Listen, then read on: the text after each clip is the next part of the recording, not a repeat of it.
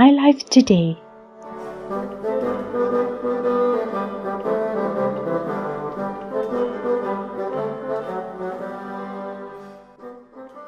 The will is the deciding power. November the 10th.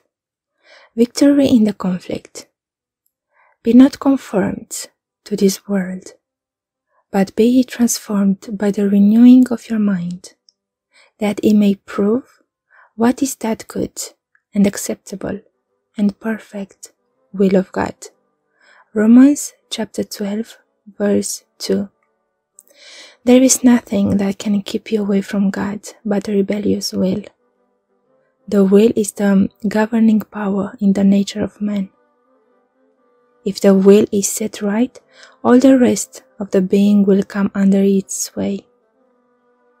The will is not the taste or the inclination, but it is the choice, the deciding power, the kingly power, which works in the children of man unto obedience to God or to disobedience.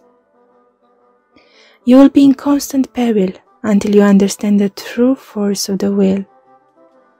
You may believe and promise all things, but your promises and your faith are of no account until you put your will on the right side.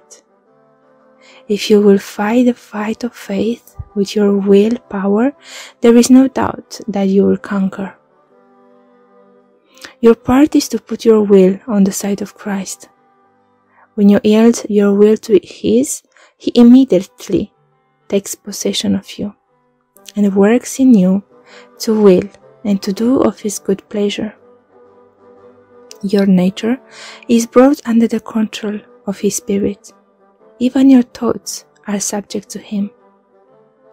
If you can't control your impulses, your emotions, as you may desire, you can control the will, and thus an entire change will be wrought in your life.